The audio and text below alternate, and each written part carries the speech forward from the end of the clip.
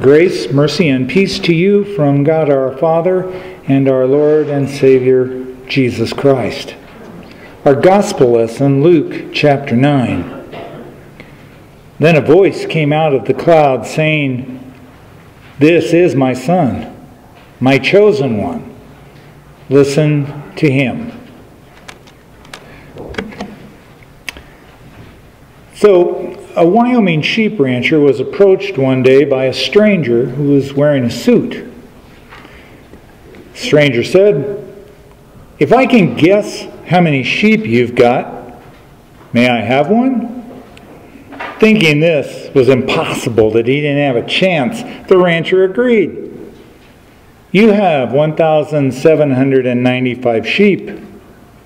Stunned by the correct answer, the rancher told him to choose a sheep. The man selected an animal and slung it over his shoulder and started to walk away. The rancher said, "Hey, if I can tell you who you work for, can I have that animal back?" "All right," said the man. "You work for the government," said the rancher. "Well, how did you figure that out?" "Well," said the rancher, "you can put down my dog and I'll tell you." Okay, today we're going to talk about being mistaken and about being surprised when we find out the truth. For the disciples, when we catch up to them in our text, the light of Jesus' stardom has just been rising. He's been doing miracles. He's healing the sick. He just fed 5,000 people with 5 loaves of bread and 2 fish. They were starting to believe that nothing could stop them now. Jesus led them up a mountain, and there he became transfigured. Luke says Jesus was praying, and the appearance of his face changed, and his clothing became dazzling white. 2 men appeared and began talking with Jesus. These were the great heroes of the Jewish faith, Moses and Elijah. And then a cloud came down, and a voice from the cloud said, "This is my Son, my chosen one. Listen to him." For Peter, James, and John, their ride just seemed to keep getting better and better. Jesus, Moses, Elijah, and now even God the Father. "This is my chosen one. Listen to him." I bet they were now positive that nothing was going to stop them from going right to the top.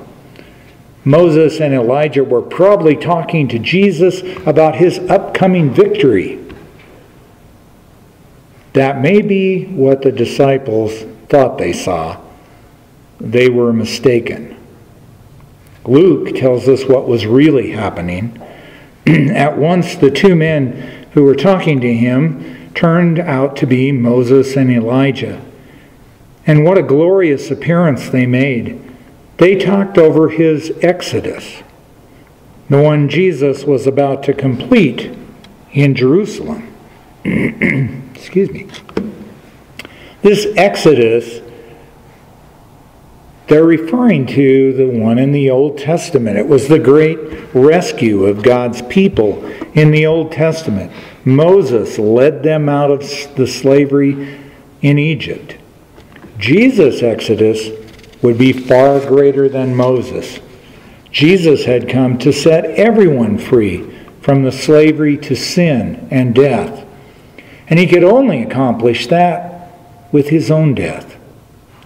That was the plan that the disciples did not see coming. Later, in fact, when Jesus told the disciples plainly what was going to happen, that he was going up to Jerusalem and would be betrayed and killed, Peter spoke for all of them when he said, "This will never be, Lord. You're not going to die. You're going to conquer." There on the mountain, the glory of Jesus was shining, and the real goal, the real plan was being discussed. This was a plan that went far beyond the conquest of Jerusalem.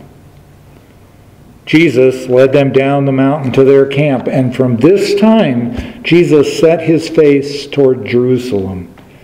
His mission became more and more focused on the goal of paying the entire debt of sin for everyone who has ever lived. What happened after the Mount of Transfiguration for his followers seemed all messed up. The light seemed to go out. Jesus was betrayed. He was made a prisoner. He was condemned, even though he was innocent. He was killed on a Roman cross. It was injustice.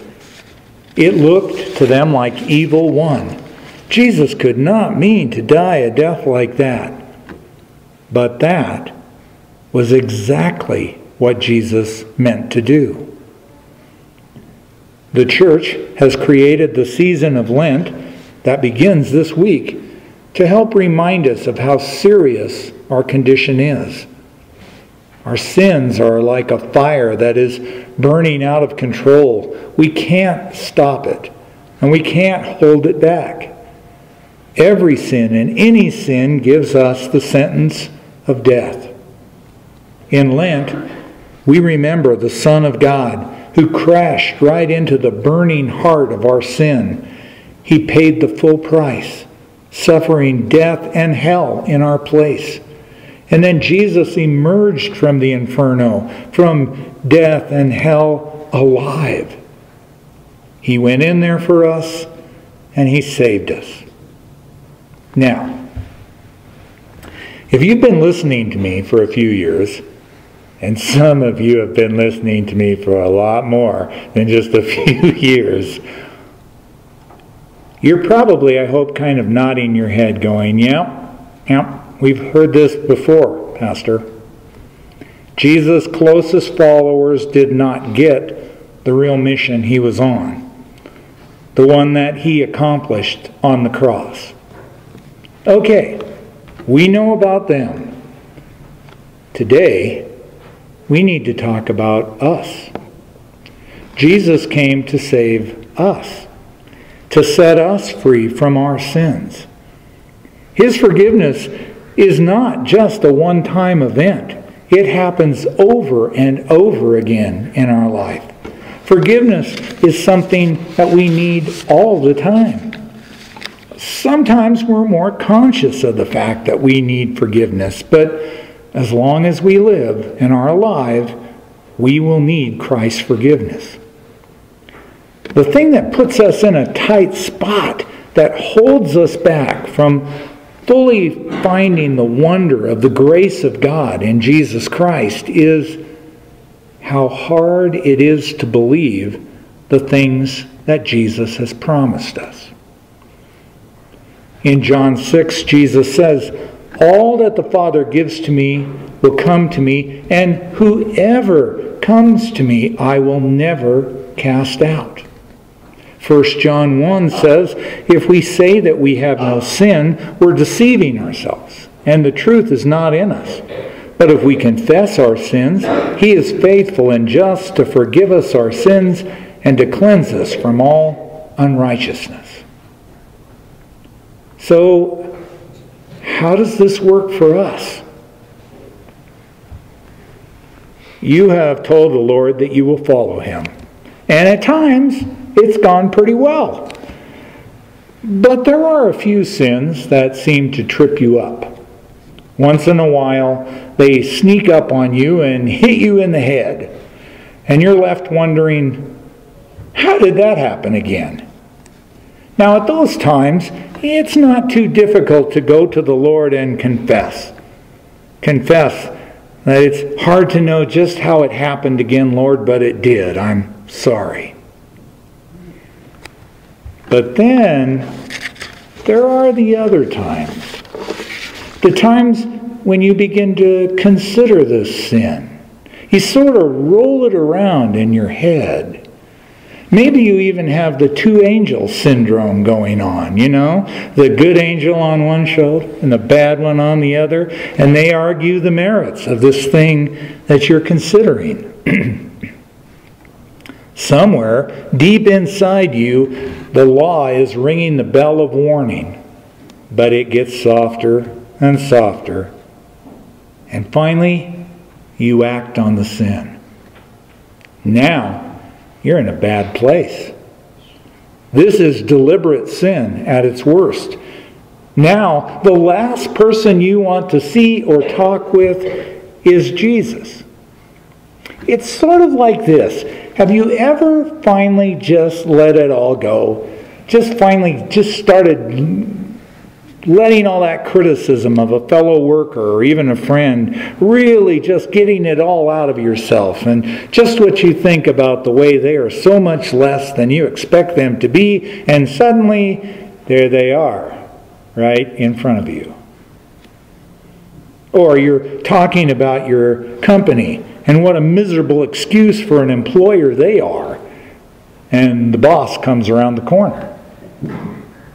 The last person you expected or wanted to see, how much did they hear? What should I say now? You see, it's much worse than that with Jesus. Jesus is always present. He's always around the corner. Jesus hears everything. Every argument that you made in your head, every rationalization that you could use before you sin.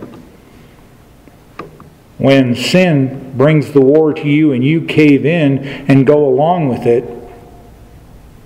you can start to wonder if even Jesus will forgive you again. The person you need to go to is the last person you want to go to. It's like you're trying to hide. And even when you're in church, you just don't get that feeling of freedom when you hear the absolution. You pick up a Bible and you put it back down. And there's a voice in your head saying, "Who are you to read His holy book, faithfully following Him? What a joke! He doesn't want to see you." And this is where you're mistaken. God is not keeping score.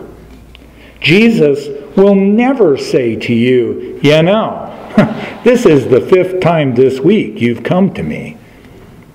He doesn't count how many times you've come to repent. Every time is a new time. And Jesus will never refuse you. Those that are forgiven those that are not forgiven because they do not have faith. They do not believe that Jesus can or wants to forgive them. Don't let that happen to you. Don't let your failures and treachery to Jesus keep you from going back to Him and confessing. Judas and Peter both denied the Lord. Judas could not make himself go back to the Lord for forgiveness, and he died in his sins. Peter could not stay away from the love and compassion of Christ, and Peter was forgiven and restored to his place in the kingdom. Jesus' exodus, His great act of salvation, is always there for us. Only unbelief removes it. Suffering humiliating defeats by sin can help keep us humble. We are all just sinners saved by grace.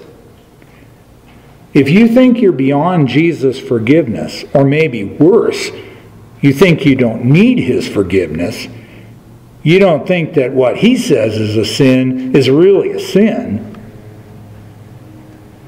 you are mistaken. You may believe that you're carrying a sheep, but you're really carrying a dog. Surprise! Jesus came here for sinners. And with his forgiveness, we are picked up and put back into the fight. And perhaps the next time, we might win. We will try. And even if it's a pitiful attempt and we fail, the Savior will meet us, just like a father who loves his son or daughter, even though they have rejected him. Don't let your pride hold you back. Don't let that terrible feeling of going to the one person who knows everything you've thought and said, don't let that stop you. Jesus is waiting. His love and his forgiveness is for sinners, just like you and me.